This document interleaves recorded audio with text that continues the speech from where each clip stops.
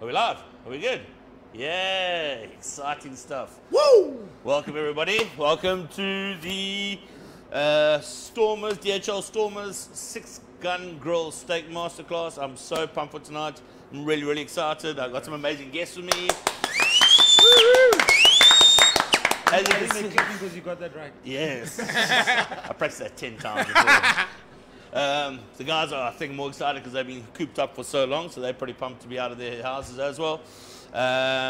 Before we get started, just to introduce you, we've got Scudder and Tabani, Stormers rugby player, Chris Vazell, Stormers rugby player, SAFTA award-winning entrepreneur, stand-up comedian, presenter, lifesaver, Superman, he does it all, Sivangezi. You haven't mentioned that we're your friends. Yeah. We're your friends. That is weird. You could have mentioned that we're friends. Are you kidding me? I didn't want to use that yet. It's still early. But awesome, guys. Thank you so much for coming through, joining me tonight. Very, very, very, very cool. Just before we get started, we know that everybody's very paranoid about the COVID thing. So just so that you know, all precautions have been taken. Everybody's temperatures have been tested.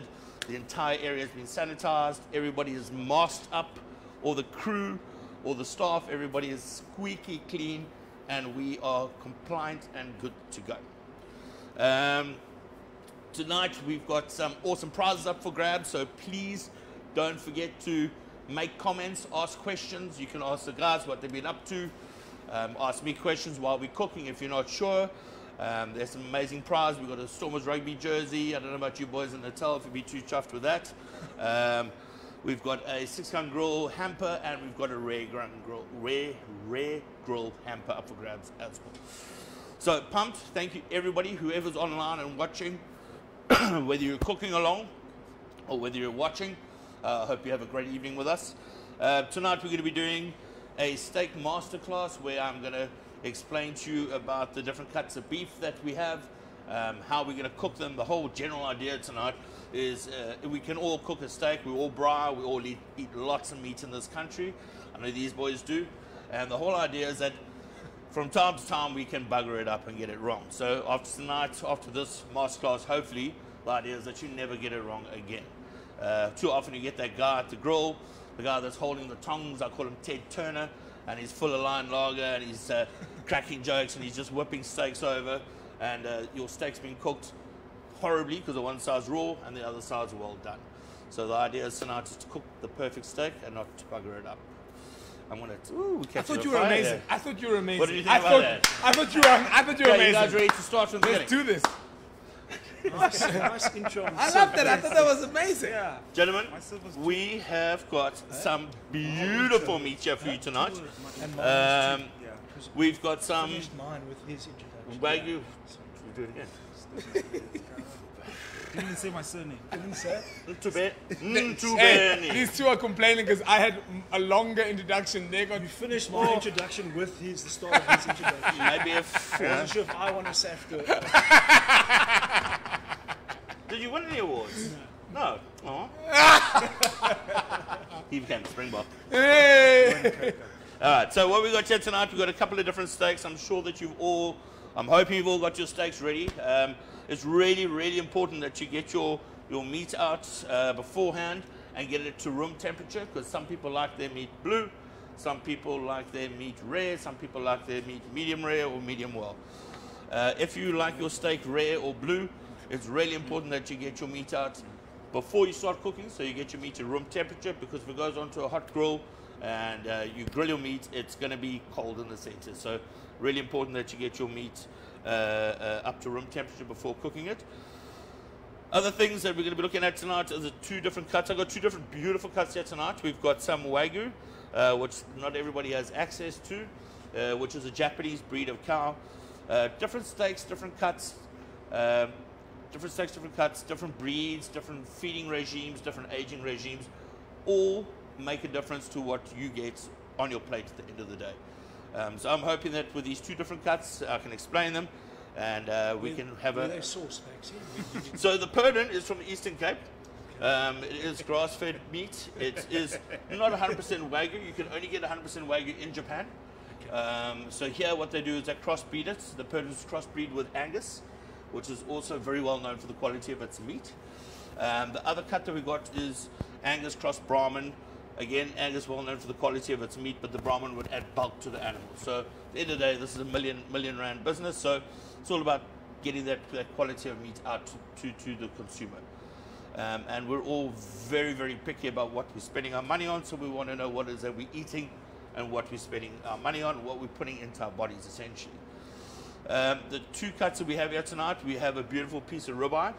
You can see the marbling in the ribeye. As I said earlier, it's a Wagyu. It's a cross Angus Wagyu. And the difference between a Wagyu and a regular Angus is that it's got a massive amount of marbling in it. And that marbling is the fat veins that run through the meat, and they give it a lot of flavor. And then this is a local Brahman cross Angus, local crossbreed that you will find in most supermarkets and what you guys will mostly be purchasing at your butchers. So something that we normally have on a day-to-day basis, and then something a little bit special, excuse me, that we can have. The Wagyu has been dry aged, so it's hung on the carcass and it's dry aged for 21, 28 days. The rump has been wet aged, and that's you'll be able to taste the difference between dry and wet aged. Dry aged meat is more of a nuttier flavor, but at the end of the day, they'll both be delicious. Let's go. That's delicious. All right, so what we're going to do, first thing we're going to do, we're going to oil the meat up. We don't really need to oil the Wagyu because it has so much marbling, so much fat in it, but we're going to put a little bit of oil on the meat. We do not oil the pan because if we, oopsie, that wasn't oil.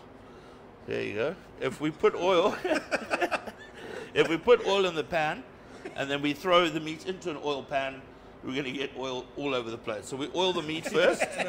All over the place. So we're going to oil the steaks up, and a little bit of this amazing Six Gun seasoning. I'm sorry, I need to take this stuff. This is my addiction. This stuff, on your popcorn as well. Is that it? You put in your popcorn. Yeah. Oh, stuff's so good. So we get a little bit of seasoning on here. And while we're talking a bit of nonsense and we're getting the meat ready, we're getting our griddle pans or our pans fiery hot. They must be smoking hot, because what we want the heat to hit that steak, and we want caramelization. Caramelization is when you're burning the natural sugars, and that gives you a much better flavor. Caramelization is key to getting the best out of your steak. So we want these things to be smoking hot. As you can see, this one is here. This one we are going to get on the go. Now, the reason why I'm using two different pans, gentlemen, we are using a griddle pan and we are using a flat pan. Not everybody has a griddle pan. So I'm going to do the rump in the flat pan, and then I'm going to use the griddle pan for the Wagyu. Griddle pans are quite nice because they give the lines on the meat, and it gives quite an intense caramelization to the heat when it hits the meat. But as I say, not everybody has these in their kitchens. So I'm also going to use a flat pan, which most of us have. It's really important that you use a heavy base pan. It's always nicer cooking on gas because gas is a constant heat. But if you don't have this at your disposal, you'll be all right. It'll still be delicious. So we're going to get these up nice and hot. Anybody have any questions for us? Huh? No, sir. What's the biggest mistake that people make when they make steak? Biggest mistake? The biggest mistake is not buying steak that has been matured properly. And there's no reason why you cannot mature your own meat at home. So, for example, if you go to your butcher and you ask them to vacuum, it has to be vacuum packed. To vacuum pack a piece of meat, stick it into the bag and stick it into your kitchen, mark it 3 weeks from that time. And in 3 weeks' time, you come to your fridge, pull out a piece of meat, and it's no reason why it shouldn't be restaurant quality meat, because the difference between an average steakhouse and a good steakhouse, they've taken the time to take care of their meat and age it properly. So that's what's key. Like Greg Grill. Like Greg Grill. Yes. See? Selfless punt. Baxi, at the Greg Grill, what is the most popular way that people request their steak? Probably medium rare. But I think different cuts can be cooked at different temperatures. A steak before it's a steak is a muscle, and depending on how that muscle has worked will depend on how that meat needs to be cooked. So for example, your steaks are all prime cuts that come off parts of the animal that don't do a lot of work. So they're muscles that don't work very hard, and therefore can be cooked at a higher temperature over a shorter period of time. Whereas your forequarter cuts, your shoulder, your shank, your neck, these are all muscles that work really hard, that pull the weight of the animal, and those are cuts that would have to be cooked at a lower temperature over a longer period of time to get the best result out of your meat. So steaks, for example, your fillet does little to no work on the animal, hence the reason why it's also the least flavoursome, but at the same time why it's the most tender. Your sirloin, which we don't have here tonight, runs parallel to the fillet on the animal. Also, again, a cut that doesn't do a lot of work, but has a more tightly grained muscle, so it does need to be aged, but it has the fat on it, so it has a lot more flavour. The rump, which we got here tonight, sits on the boat itself. Does do a little bit more work. So for me, you know, your fillets and your sirloin, rare, blue, medium rare, max, it's perfect.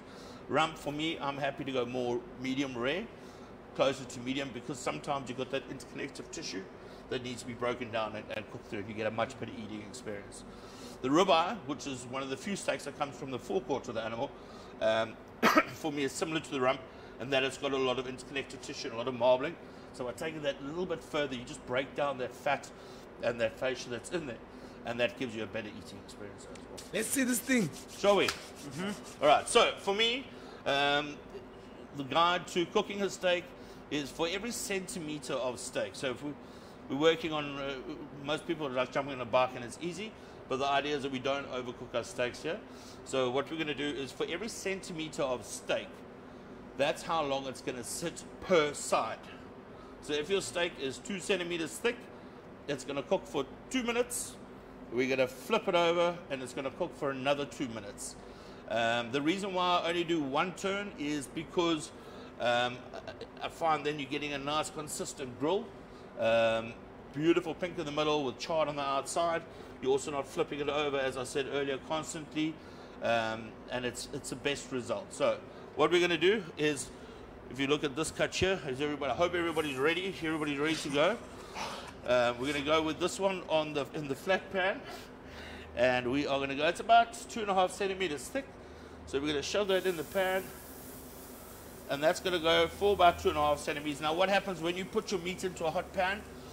Anything that comes close to heat or flame is trying to run away. So all the moisture and all the flavor and the juices that are in the middle of that steak are now trying to get away from the heat, and they're drawing up through the steak. And what you don't want to do is you don't want that stuff to come up to the top of the steak, because if it does, then you've overcooked your steak already. It's past medium.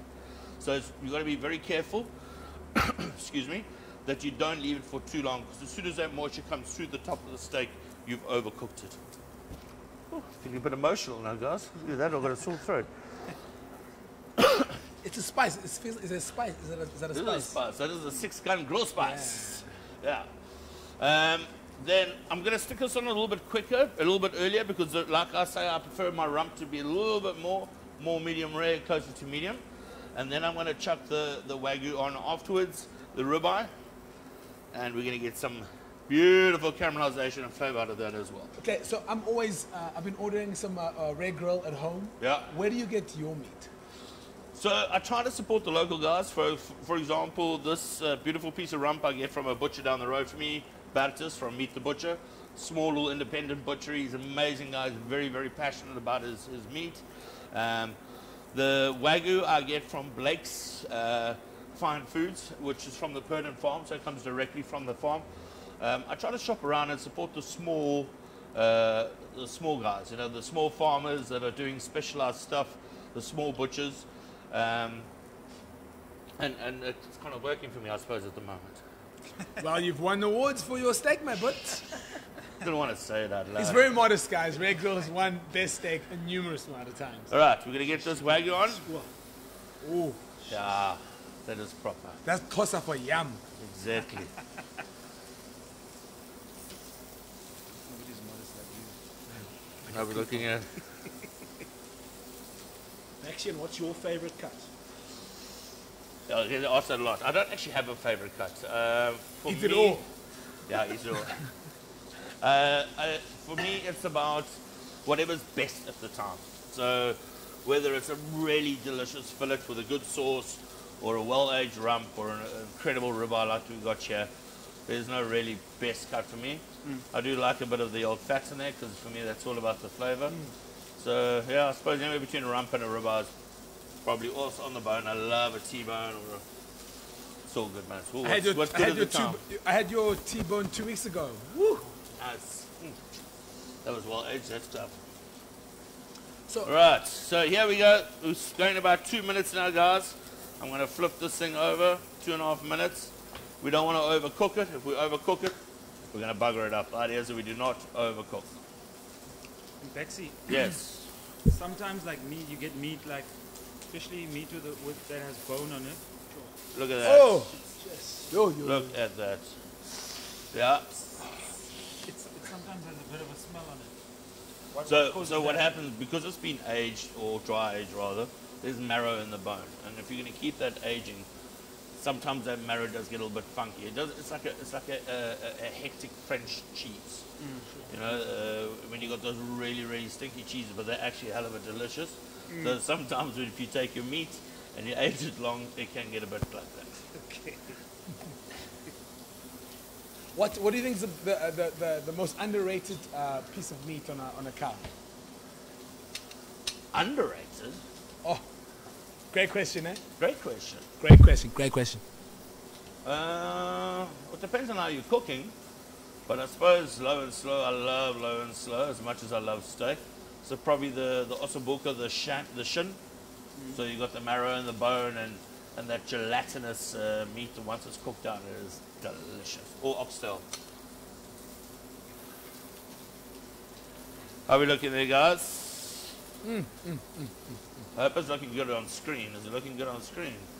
It's incredible. Excellent. Jeez, that piece looks good. So this Wagyu cooks quite quickly because it's got a lot of fat, a lot of marbling in it. So what I'm going to do is I'm going to, Pickles, if you don't mind passing me a little plate there.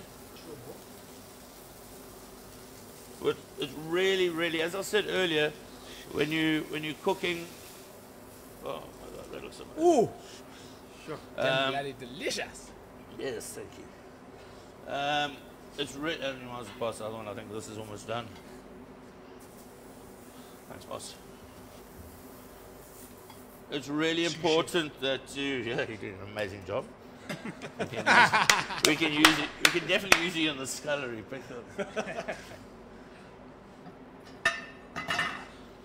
just going to take this out of the way because it's super, super hot and we don't want to burn anybody.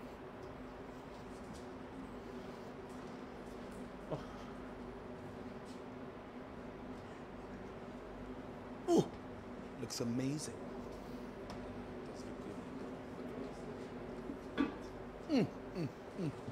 Right. So it's really, really important that you rest your steaks afterwards, because with the cooking process, as I say, you push all the moisture up into the steak, and if you take it straight off the pan and you put it straight onto a plate and you start eating it straight away, what's going to happen is that moisture is going to end up running all over your plate, and that sometimes happens. We've got all that liquid on the plate. That's all the flavor, which by allowing your steak to rest properly, you're allowing all that moisture to redistribute through your steak afterwards, which then makes every mouthful more delicious. So what's the rule? How long do you let it rest? 5, 6, 7 minutes. Enough time to make a phenomenal pepper sauce. 5 minutes. As long as. You're done in 5 minutes. Like that's finished. You can't wait. It's You need finished. somebody to hold you back. Here. That's why I brought 2 players. Hold Siv back. All right, so what we're going to do is, while we've got this pan hot, we're going to use the exact same pan that we cooked the rump in to make a beautiful pepper sauce. So we're going to start off with a few knobs of butter. A few. It's beautiful stuff. A few knobs of butter in there and a little bit of oil. So I like to mix oil and butter because butter doesn't have a very high smoking temperature, which means it burns very quickly, but the oil helps to stop it from burning. We're going to take a few little herbs here. I'm going to use some rosemary, some fresh rosemary, which I love. And we're going to take little chunk of garlic. I'm not going to chop it up. I'm just going to chuck the whole garlic in here because I can fish it out later. This is a good bit hot here. Huh? Is that with the peel? With the peel on. Or skin on. Skin on, because I'm going to fish it out just now. So we're not going to leave the garlic in there. That garlic is definitely Zulu. Oh, wow. And then what we're going to do is, with that, we're going to chuck in a bit of black pepper and green peppercorns. So we chuck both in. I use both because for me, the black pepper gives the heat and the green peppercorns bring flavor. We're just going to burn the oils out of that pepper a little bit. Take this garlic out. Whew. Already? Whew. That was quick. I don't want to burn it. When you burn garlic, it gets bitter. So we just want to impart a bit of flavor in there. You can smell the pepper? You can smell that pepper? That's extra. Yeah, very lekker. Chef. Right, so we've got to making a really good sauce while we're waiting for these steaks to rest. The whole idea of making a good sauce is about creating layers and layers and layers of flavor to get the best sauce at the end of the day.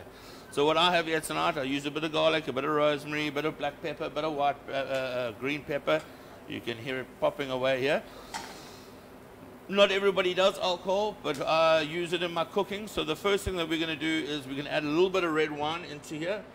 And just to give the sauce a bit of complexity, you almost took my arm out there, bro. Hey. I like doing that. So we got a little bit of red wine in there. And we're going to reduce that down. This is still very hot. All right. Once that's reduced down a bit, you can see it starts turning a little bit syrupy and running around the pan. Yeah. Scunner, if you don't mind, just give me a hand here. Got you. You can just tilt the pan for me. Is that fine? Yeah, let's get it nice and hot. There we go. Fire. Okay. Ah. No, it's not. What did you do? No fire. No fire. No fire. No fire. All right, so we're going to reduce that down as well. So it's about building flavor upon flavor. What does that you put in? A little bit of brandy. And then finally, You know brandy's great. we're going to add a little bit of beef stock. Huh? I'm off that. Yeah, no. You're not doing brandy anymore. No, Scar's not drinking anymore. All right, while we wait for this to thicken up a bit. Jeez, it all happened so quickly, huh? We're going to add a bit of cream.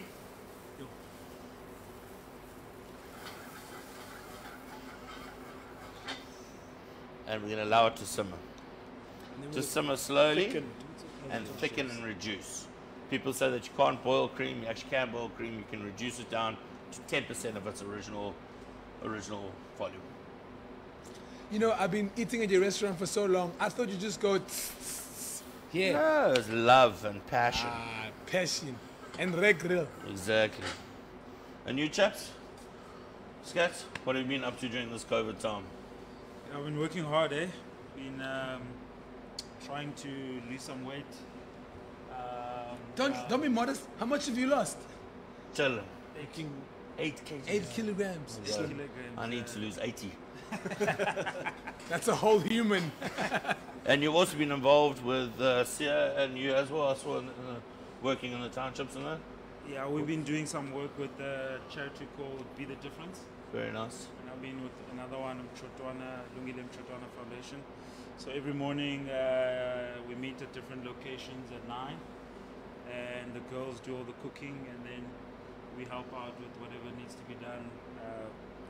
Packing, distributing, making sure everyone's got distance and all of that kind of stuff. Nice. Yeah, but Silva, I think, has been busy with Brian Abana as well, and with Kolisi Foundation And Musi. and Musi's Foundation. Yeah, I've seen him be very busy. That's very cool. These guys have been doing some amazing work during this COVID period. Pickles, you haven't done much, eh? I'm down my legs. Baxi, you might know it. There's an orphanage close in the Rondebosch area called Marsh Memorial Home. Yeah, I know very well, yeah. Yeah, so those poor kids haven't been able to go home since the start. Normally they go home or to other, not originally to their folks' home. but to other homes during holiday time. So they missed all of that. They've been locked down Shame, man. in the home now for this entire time. So I really try to do my bit there. Yeah, that's quite a big. That's what. That's just, Yeah, look, the need is all over. Yeah. Just trying to make a small difference somewhere. man, it's been tough times. All right. Well, You, we're Baxi? very fortunate. We've been very fortunate to be here and have what we have in front of us. Oh, Sure. Jeez. that was simple. You make it look so It easy, simmered Bax. down nicely. Yeah, I think that's ready to go, huh? What do you guys reckon? I'm going to put some over this. Yeah, it's been longer than 5 minutes. Aye. Oh. I'm not going to put any sauce over the Wagyu because I don't think it needs it. Oaks, please feel free to tuck in and have a To try. all the vegans, we apologize for what you were doing. No animal was harmed during the process of making the steak. Okay, guys. So that's it for the cooking of the steaks and the sauces. We do have an amazing Q&A. If you guys are happy to, please ask some questions, leave some comments. We've got some awesome prizes up for grabs. So if you don't leave a comment or ask a question, you're not going to be able to stand a chance to win those prizes. There's a question there from Karaka. She says, if you're on a diet, what is the best cut without losing flavor? Great question. You can't ask Baxi that though, surely. Why not?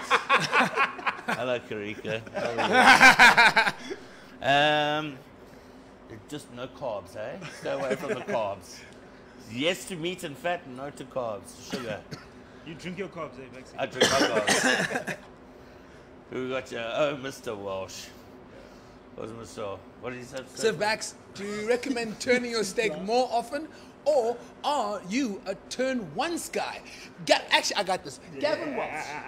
Have you not been watching? Have you not been watching? I got this. Thank you. Gavin Welch. He said in the beginning, he doesn't want people turning it too many times. He wants you to turn it once, depending on how thick the thing is. We want it once. We want it twice. And then put it to the side. Leave it for 5 to 7 minutes. Do what you gotta do. And then eat it after 5 to 7 minutes. Hey, listen. I got it. Next one. Run the bus, boy. You read. It's a long one. Baxi, can you read that? Mr. Ridley. Yeah, run the bus. Let's see run the bus. Can you read that? No, I can't read anything. Blind. That's what I told you to read. Listen, Answer the It's question. from Donovan. Donovan Ridley. Yes, Hey, Tom. Chef Greg, in the restaurant game, do you guys render the fat standing upright, or is this just something us weekend warriors do on the ground? Are we doing it wrong? Hey, those are the mams and toti. Yeah, so the whole idea is these steaks, we didn't need it because they're not very thick steaks. But for a thick steak, what I would do, Norman, you're quite right, is I'd stick that steak fat side down first, let that steak, the fat render out so you get it beautiful and crispy and delicious, and then for about a minute or two, and then afterwards turn it on its side to cook it a bit further. Okay, it's been 10 minutes now. Aye. There's the cutlery there. Okay, Master Chef, they don't eat all of it. They always just the corner there. And they use the finger. one. So they use the The finger. cruel one. Yeah. Bruce. I hope Bruce is not watching. Taste this. Oh, eating meat, bro. I'm relaxing. That's proper, that. Oh, that is. Guys, also just to remind you that we've got our Father's Day coming up. We've got an awesome gift for your dad. We're going to be doing a Father's Day steak masterclass. Obviously, I won't have these clowns with me on that day, but it's going to be a proper full hour where you can purchase a voucher for your dad. We're going to send to your house. We'll send the package, which has got the meat, it's got the seasoning, it's got everything that he's going to need to join me on a private steak masterclass, doing a similar thing that we're doing here, but with a few other different cuts and a few other different sauces. How's the steaks, boys? Can't we come to that one? Hey Chef, I heard that you can get spices, the Six Gun Grill on Tekla. You can indeed. You can get all of their spices and all the cooking stuff. It is world class. Six Gun Grill. Loving it. Please look forward to seeing more not steak class, but more master classes with us and Six Gun Grill. Thank you so much to the DHL Stormers for coming in. And the SAFTA. And the SAFTA, my favorite human, Mr. Superman here. There are other master classes that we are going to be doing. Boys, I don't know if you want to announce the winners. on the screen. Don't act like you're giving us that permission, because you just can't read it. I'm allowing. Okay, the first one. DHL Stormers jersey goes to Hazel France. France? Is that France? Yeah, France. Second. Wait, Hazel, ask me, I France, can't see. congratulations. You second one? The Six Gun Grill. Cancel. Gavin Walsh doesn't win anything. Actually, no, Six Gun Grill. 2,000 Rand hamper goes to Gavin Welsh. You're getting half. You're getting 1,000 Rand. I'll get the other half. Me and Scott are going to have a bra. Rare grill voucher goes to Sabon Sweet. Siobhan? Siobhan Sweet. Hello, Siobhan Sweet. Thank you so much for joining us. You're an absolute star. Awesome. Thanks very much, guys. Thanks very much. Thanks, guys. You're amazing, man. Thanks, Baxi. Well done. Peace. We're out. Great Is job, that my good? friend. Is that any good? Oh, this thing, yeah. This thing. That's Tastes like from